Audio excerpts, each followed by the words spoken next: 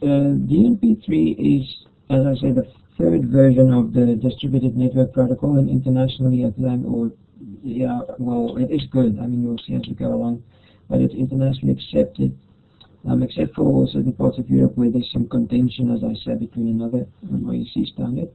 There's a closely related standard also to DNP3, which is one of the IEEE standards that's actually governing the control-to-control communications protocol. This would be between masters, for example, between two SCADA high-level control systems. So they talk, or they can rather use that standard than DNP3. So it is typically for communications in SCADA systems, in supervisory control and data acquisition systems, between masters, but especially between masters and lesser devices. In other words, RTUs, IEDs, PLCs, distributed control systems, and things like that, where the master would typically be then a SCADA operator, talking then to the rest, basically controlling the rest. So this is where it's being used. It was developed from the electrical utility industry, but it's nowadays used, in heavy industries like gas and oil, renewable energy systems, those kinds of things where there's a lot of noise, electromagnetically speaking, and also it's dirty, noisy. So the need for a very robust communications protocol arose, and that's why the electrical utility industry basically developed DNP3. It was born out of necessity, let's say, because of the and you'll see the way that it works, how incredibly robust it really is. I'm going to just show you quickly the OSI, and then from that we're going to develop or have a look at the DNP message structure. So let me just grab the, you know the OSI pretty well. I'm just going to quickly do a screenshot for you.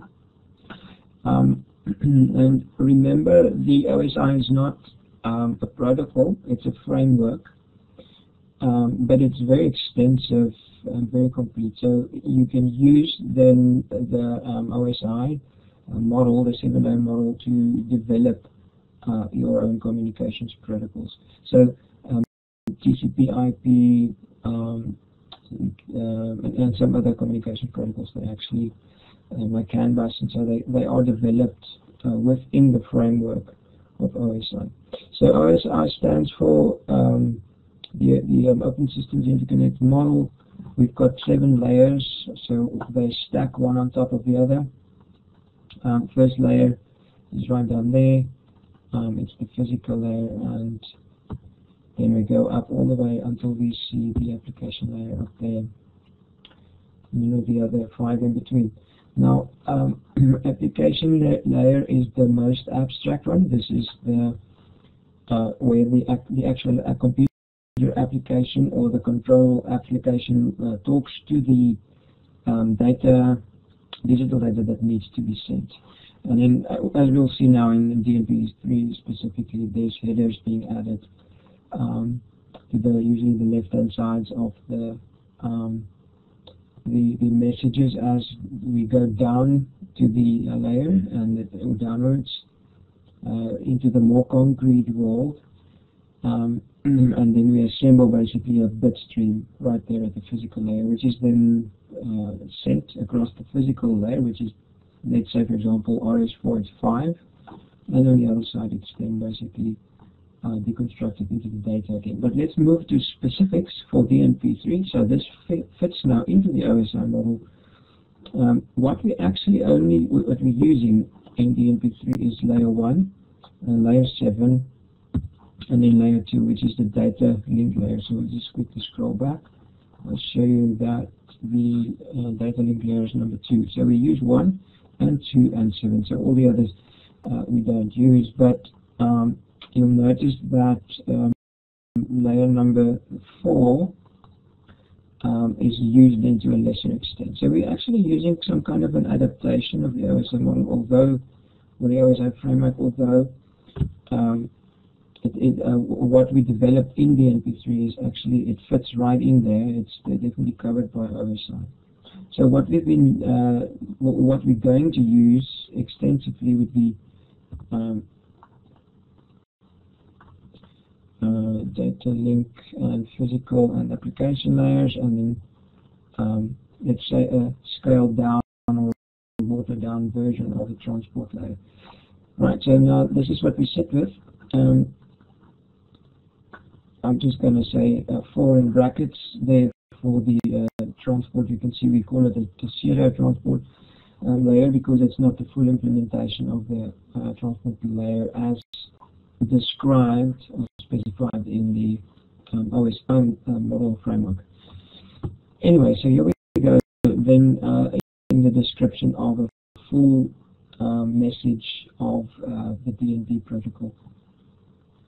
So we're going to go from the abstract data right on the top, and then we're going to go downwards to the more concrete world of the actual physical bits that will be sent across the network. So what we're going to do is start with the data. So this comes from, let's say, an HMI user machine or human-machine interface. Let's say a touchscreen panel in a SCADA control system. So now the user touches a few things on the screen, or maybe he wants to switch on a valve or change a motor status. So he presses a few buttons and then the system reacts, and it needs to send some information or a message then to the plant. So let's say a PLC on the other side of the factory needs to react to this message. So the data would then be this, let's say this grey out block. I'm going to highlight it in red. So that would be the data that's being generated by the user application.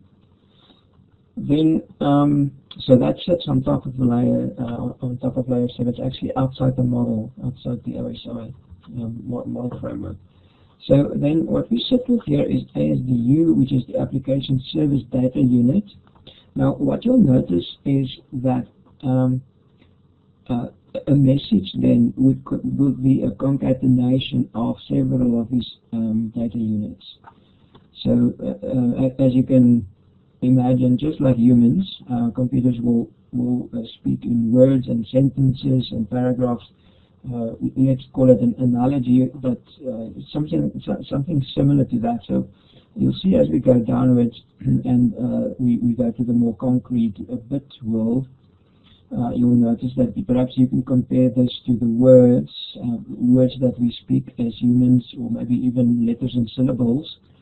And as we move upwards, they become words, sentences, paragraphs, and perhaps even chapters or books. So the user application data is right at the top, or the abstract world. Let's say it's a paragraph that needs to be sent. So what we're going to do first of all is chop it into chunks. And these are these yellow blocks over there, the ASDUs, the Application Service Data Units. Okay, so many data units would then form the data. The ASDUs are then further challenged by the protocol by adding headers. Now this is a pattern that you will see throughout the development of a DNP message, that we take the layer right above where we're working, and then we add a header to the left. And then we drop down to the next layer, and then we add another header. So at the end of the day, you will have a message that's much longer than what you actually require, the actual data. So there's a lot of redundancy that you build into the data that you're actually sending. But there's very good reason for all of that, as we'll see in the development of the protocol. So the first thing that we add then to the ASDU is the application protocol control information, which is just another name for, let's say, the application header. Now this changes an application service to an application protocol. So the moment you add a header, it changes the service to a protocol. So that's one pattern that you can perhaps remember. Then you will see if you drop to the next layer, then this becomes a unit again. So then you'll notice the application protocol data unit changes into a transport service data unit. So now the data that we have in that block with the header now becomes the data without the header. But the header is there, but the layer downstream doesn't know or doesn't care about it. It just it's going to use that information and add its own headers to add its own functionality. Alright, so that's one pattern that you'll see. As we go downwards, with this red arrow, you'll see we add headers all the way on the left. So we make the total data longer. Another pattern that you'll notice is that we're actually starting to fragment. So we chunk the data into blocks. We chop it into blocks or chunks of data. So immediately in DNP, we're going to specify the sizes of these actually. So and we're going to call them different names. So there are two names that are very important. The first is a fragment. The other name that's important is a frame. So those are important names to remember in DNP.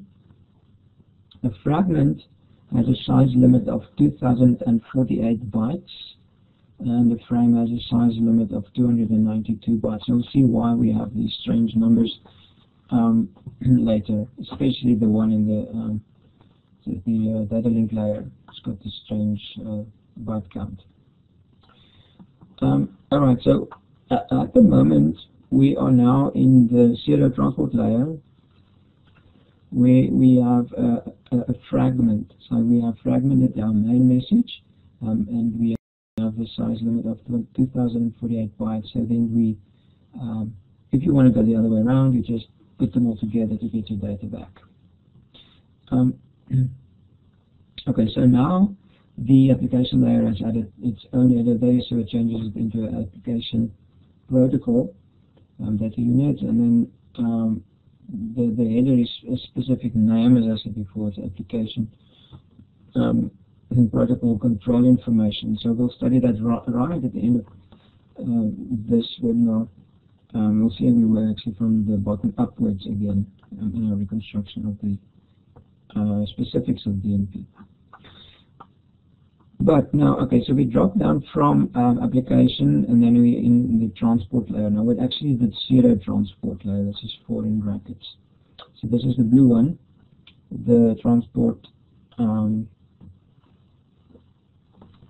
service data unit. Transport service data unit is then prepended with a transport header, which is TH, and this changes the service into a protocol. So now we have a transport protocol data unit. But, as I said, apart from just adding headers, we're actually further chopping it up into smaller chunks.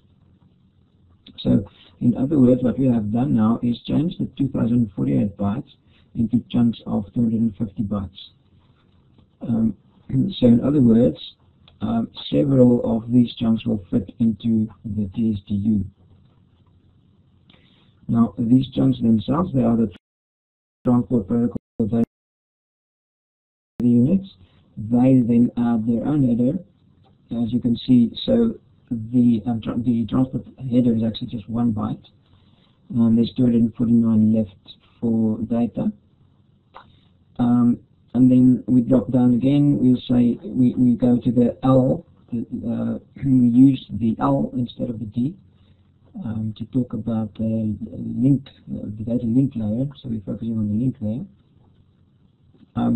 So now we add the LH, which is the link layer, to the left of the transport protocol data unit, and then this gives us a link protocol data unit, or PDU, and this is the lowermost data unit, and then from then on we go to the physical layer where we change the bytes into bits that we're going to transmit physically over the whatever, maybe serial line, as we say. We see that the original specification of the DNP was over RS-232, which is a pretty old, well, not very good in industrial environments. 485 is much better nowadays.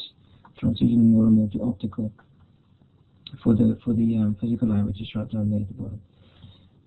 Right, so we've come a long way then in chopping up the data and also adding a lot of headers. Now, what we're going to do then in the rest of the webinar is actually study the contents of these headers to see what they're actually doing for us, what they use, are they useful or not, are they useful in terms of especially redundancy and robustness of messages, and you'll see that it's really a very good protocol in terms or for use in highly polluted and very noisy industrial environments. Okay, so let's start with our discussion on the with the data link layer, which is the one just above physical. We're not going to spend too much time on the physical layer.